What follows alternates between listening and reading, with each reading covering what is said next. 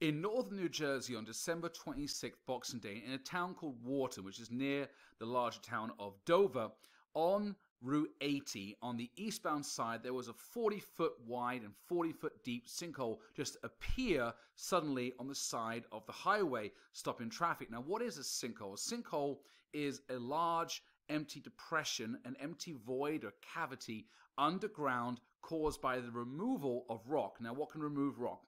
Water.